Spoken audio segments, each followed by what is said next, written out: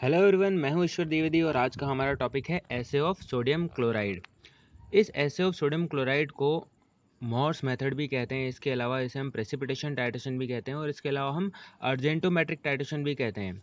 ये टॉपिक शुरू करने से पहले मैं कुछ करेक्शन करना चाहूँगा। लास्ट वीडियो जो हमने बनाया था एसे ऑफ मैग्नीशियम सल्फेट जो कि कॉम्प्लेक्सोमेट्रिक टाइट्रेशन के ऊपर था, उसमें गलती से मैंने ये कह दिया था कि ईडीटीए के पास 4 साइट्स अवेलेबल होती हैं 2 मिनट 31 सेकंड्स पर 2 मिनट 31 सेकंड पर मैंने ये बात कही थी। एक्चुअल में 4 नहीं 6 साइट्स अवेलेबल होती हैं।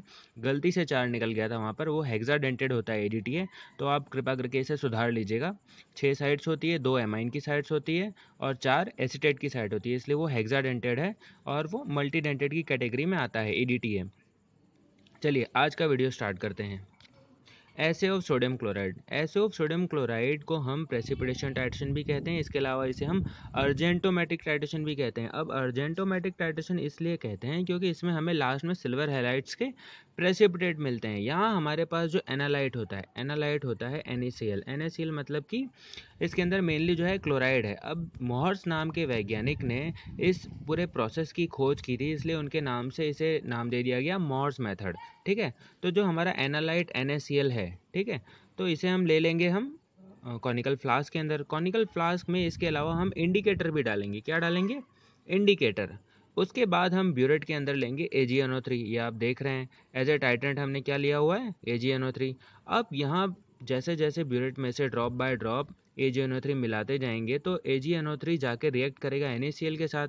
तो यहाँ हो गया Ag प्लस NO3 माइनस और NaCl Na प्लस और Cl माइनस। तो ये प्लस इसके माइनस से रिएक्ट कर लेगा। मैं आपको फिर से बता देता हूँ, यहाँ Ag प्लस हो जाएगा और NO3 माइनस हो जाएगा, यहाँ Na प्लस हो जाएगा और Cl माइनस हो जाएगा। तो ये Ag प्लस और ये Cl माइनस एक दूसरे के साथ रिएक्ट करके दे देंगे AgCl के प्रेसिपिटेट्स। और बाकी जो बच गया Na और NO3, यहाँ Na बच गया और ये NO3 मिलके यहाँ पर आपको दे देगा सोडियम नाइट्रेट। ठीक है, अब एक टाइम ऐसा आएगा जब सोडियम क्लोराइड जो है वो कॉनिकल फ्लास्क में ख़त्म हो जाएगा। ख़त्म होते ही क्या होगा, जैसे ही आप एक बूंद डालेंगे सिल्वर नाइट्रेट की ब्यूरेट से कॉनिकल फ्लास्क के अंदर, वो तुरंत AgNO3 की वो पहली बूंद जाकर K2Cr4 के साथ रिएक्ट कर लेगी। K2Cr4 क्या है? पोटेशियम क्रोमेट क्या है? हमारा इंडिकेटर है। इंडिकेटर क्या तुरंत जाके रिएक्ट करेगा और आपको दे देगा पोटेशियम नाइट्रेट, प्लस आपको मिल जाएगा सिल्वर क्रोमेट।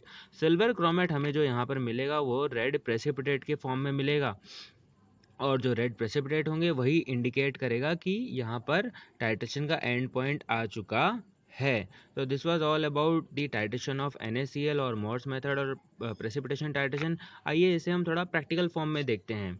ये मैंने आपके सामने फिगर बना रखा है। ब्यूरेट के अंदर हमने लिया हुआ है AgNO3, फ्लास्क के अंदर कॉनिकल फ्लास्क के अंदर हमने सैंपल के रूप में लिया हुआ है NaCl, इंडिकेटर हमने डाला हुआ है पोटेशियम क्रोमेट। ठीक है, अब इसका नाम क्या क्या है? इसे हम प्रेसिपिटेशन टाइट्रेशन इसलिए कहते हैं क्योंकि लास्ट में हमें प्रेसिपिटेट्स मिलते हैं।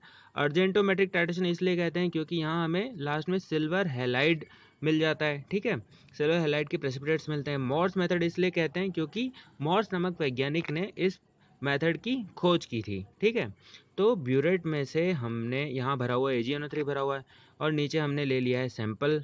ठीक है, तो अब यहाँ करना क्या है, हमें सैंपल ले लिया, उसमें इंडिकेटर डाल दिया।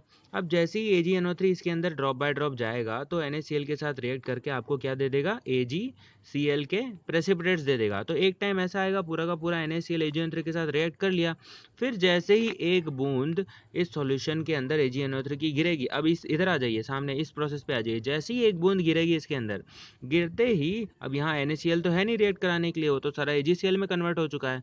तो वो जो पहली बूंद होगी वो अंदर जाते ही अंदर रहे हुए इस इंडिकेटर के साथ रिएक्ट करेगी और आपको क्या दे देगी? ये क्या था? ये था पोटेशियम क्रोमेट और आपको यहाँ पर मिल जाएगा सिल्वर क्रोमेट। अब सिल्वर क्रोमेट के जो प्रेसिपिटेट हैं वो रेड कलर के होते हैं और वही हमें इंडिकेट कर देगा कि ये एंड पॉइंट है। आशा करता हूँ आपको समझ में आया होगा and this is the end of our video. Thanks for watching. God bless you all.